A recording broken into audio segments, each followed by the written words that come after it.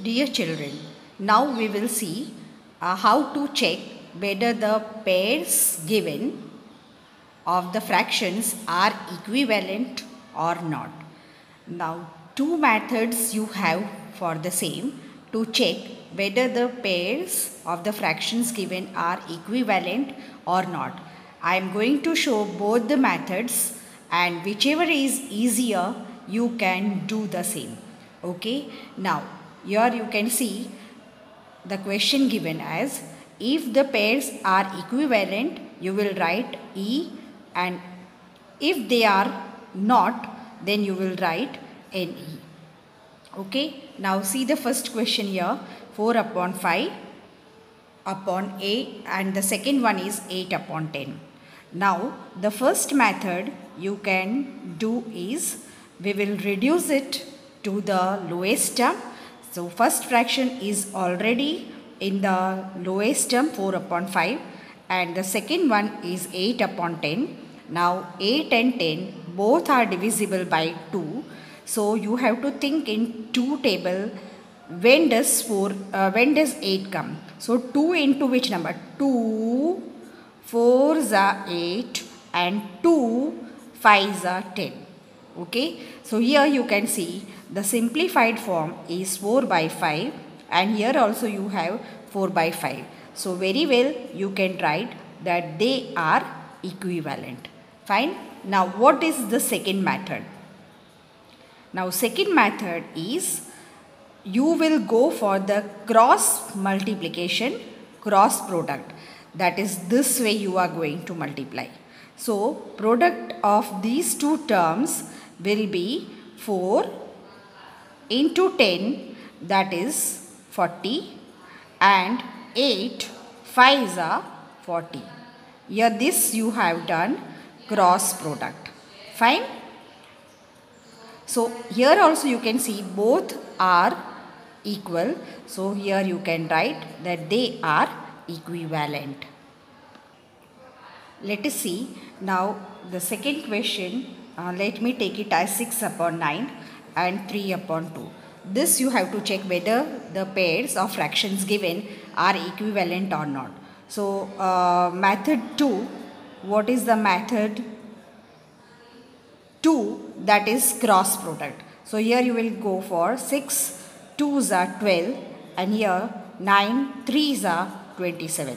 And here you can see very well that 12 is not equal to 27. So here you can write it that they are not equivalent. Now what was your first method? That is, here you had reduced it to the lowest term. So 6 upon 9 and 3 upon 2. These were the fractions given. They are the prime numbers, so it is already in the reduced term. Here you can see both the numbers are divisible by 3. Okay, so 3 into which number is 6? 3, 2s are 6 and 3s are 9. So here you are getting 2 upon 3, and this is your 3 upon 2. Okay, are they equal? No. So you can write that they are non-equivalent. Fine. Let's go with the third example now. See, now I am giving 7 upon 10, and the next one is 28 upon 40. Okay. Shall I do with one method only now? We will reduce it.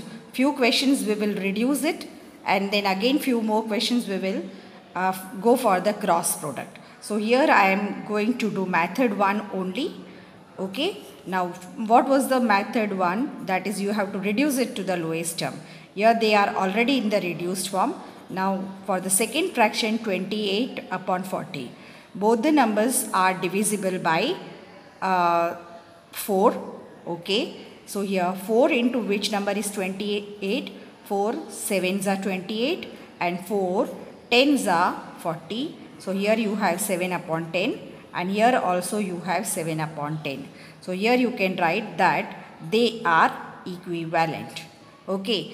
If you are doing method 2, then what was your method 2?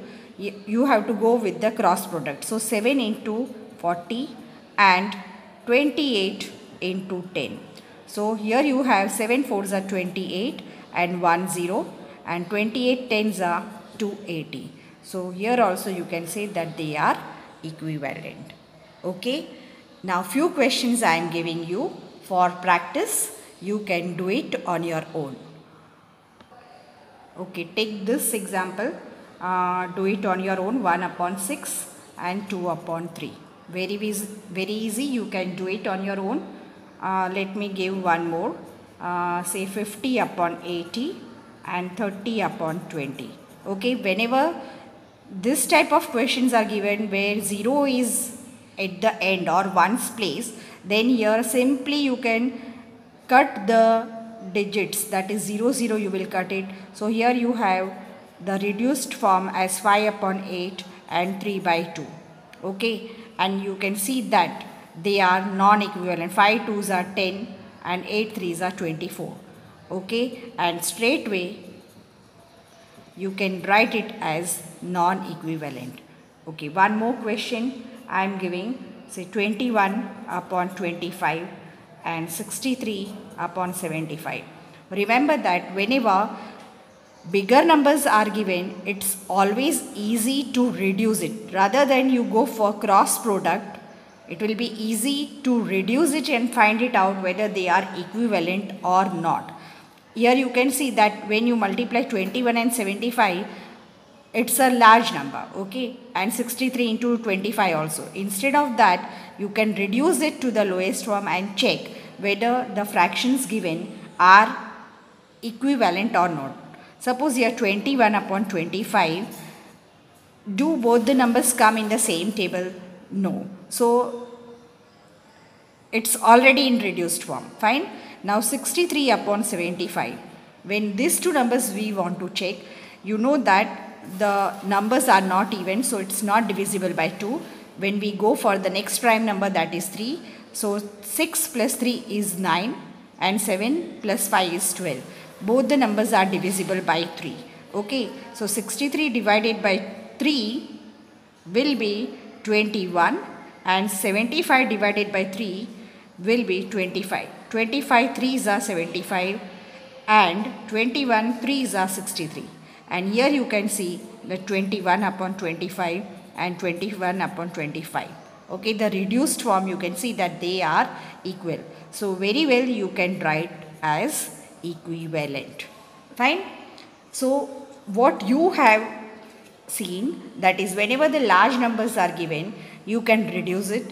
Whenever small numbers are given, you can always cross multiply the numbers and see whether the pair of fractions are equivalent or not. Okay, I am giving you few more questions for practice. Let us do that.